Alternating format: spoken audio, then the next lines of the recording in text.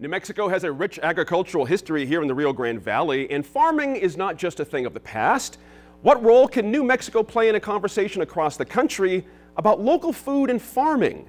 Our producer Sarah Gustavus sat down with Dan Barber. He's a chef and author of the book The Third Plate to talk about the evolution of the farm-to-table movement.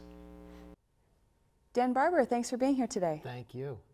Your book, The Third Plate, you talk about the farm-to-table movement, which you're involved in as a chef. It's something that's very popular here in Albuquerque. We're seeing more farm-to-table restaurants, local foods in schools, in markets. But you have some critiques of the farm-to-table movement. Why do you want to challenge that idea? Well, I have some critiques. I mean, I should also say I'm very much a farm-to-table chef. I mean, I have a farm-to-table restaurant. Actually, I have a restaurant in the middle of a farm, so I've very much have a skin in the game here. But what I started to realize in the research for the book that I wrote, The Third Plate, which started out as an ode to this movement, this exciting social movement that you're talking about, that's sweeping the country and continues to gain this momentum that is very exciting for the future of good food. But what I realize is that farm to table, at least the way we practice it, going to the farmer's market, picking out the tomatoes or the zucchini or the eggplant we're about to come into this time of year, and going back home and cooking that meal and calling ourselves devoted advocates for this social movement is a little crazy, because it shortchanges what actually needs to happen in terms of engagement with this movement. And it's really a deeper involvement that helps us understand what a farm or farming landscape or farming community needs to sell to be truly sustainable and eat from the whole farm, which is really, I think, the goal, instead of cherry picking the ingredients we most want to eat. What are some things that you think could be on our plates that aren't right now?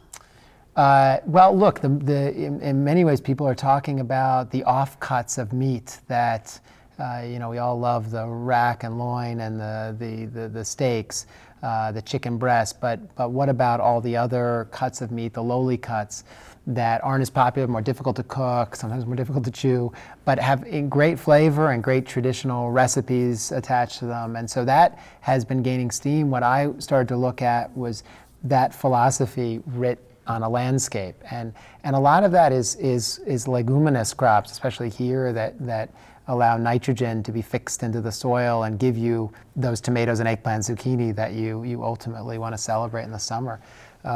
So legumes is a big one for here. Cover crops, figuring out how can we both pay the farmer to invest in cover crops, and that's really giving the land a little bit of a rest and allowing disease cycles to break up, allowing moisture to be retained. But then how can we snip, for example, a great cover crop we use in the East Coast is mustard greens. And you use it out here too, I heard. And so mustard greens, when they first come out of the ground, they're delicious in a salad. And so can we pay the farmer to grow the mustard green for the soil and take a percentage of it for us, and thereby creating an incentive for the farmer to grow more of it? That's whole farm cooking, I think. That's really an expansion of the nose to tail ideal. What are some things that have surprised you on your visit here to New Mexico? I know you went to Los Poblanos Farm in the North Valley. What did you see? First, I saw some incredible farming. I saw incredible landscape, traditions, and really a community around food. And that's ultimately what makes me so excited is, you can visit a great farm and farmer, but if it's not connected to a restaurant or the larger community, if it doesn't bleed into the sort of everyday food culture, which is what I saw at Los Poblanos, then ultimately I don't think it has a shot at lasting. And that's a very sort of cynical look, because there are a lot of farmers who are just, off in their own stretch doing their own thing, and, are popular because they sell at a farmer's market or whatever. But what I see in Los Poblanos, what I see the opportunity here, is that there's a connection between the land, the history, which is really important, and the community that wants to repatriate some of those lost traditions and bring them back, really in the pursuit of great flavors and interesting cooking. And to me, that's a winning formula for this movement, because it puts the pieces together. We definitely have those Native American and Hispanic traditions that people are trying to revive here. You also make an argument that meat shouldn't be such a large part of our plate not only in our perception of what a good meal is, but literally on our plate. Yeah. Are you saying we can't eat steak dinners? No, I actually love steak. I'm a defender of steak. I'm just not a defender of steak twice a day, 7 days a week. Like, so I don't think the architecture of our plate should be a hulking piece of protein, whether it's a steak or a chicken breast or a center cut piece of fish, and then a smattering of like vegetables and grains to sort of accompany it. I mean, first of all, it's really not the most delicious way to eat, as we know, because if we look at the great cuisines of the world, there is no cuisine that allows you to eat that way because the carrying capacity of land doesn't allow you to eat that way. America is this crazy anomaly, and we have been exhausting resources to get that, fulfilling that architecture and that expectation. And that, I think we need to flip it on its head. I think but we need to eat meat. I mean, meat really, I think, in most ecologies really serves a great purpose. But we needed to eat it in relationship to what the land can produce on that meat, and eat more grains, more legumes, and more vegetative crops with a suite of diversity that corresponds to what the landscape wants you to grow. That, by the way, is not an ecological argument, although it is. It's not a nutritional argument, although it is. It's not a community activist argument, although it is. It's really about great flavor, and as a chef, that's my primary interest. I was interested in your book that you say that America doesn't have a cuisine, really. Maybe the South. You made an argument for the South having a cuisine, which I think maybe we could make an argument for New Mexico. I was going to say, after I said that, that was last night. Now here I am late this morning, and my position is evolving. How about that? No, I see the history and of Native Americans and what there's so much knowledge. It's really knowledge-based farming because out of its deprivation. I mean, we're looking at the desert here, and that kind of desperation, deprivation leads to some really interesting both seed development, wisdom, heritage wisdom that ends up producing truly delicious food. So is it a cuisine? Yeah, there's peaks of that I saw that are I'd like to come back here and explore them more. What do you think the role is of chefs in this conversation and leading a change in how we think about the foods we're getting from farmers, increasing demand for that, maybe making some of those cover crops and foods that we haven't thought of before popular in restaurants? Yeah, I think chefs are huge here in restaurants, and any, I mean, look, it's really any institution that is serving food and fresh food, because that has the ability to curate this stuff. You know, it's sort of like the leader of an orchestra, you know, the conductor. You know, you've got all these ensemble things going on, but to have it work harmoniously, which is really about cooking the whole farm, or I'm calling it a third plate philosophy, but it's really about putting the pieces together. You need some entity that forces that.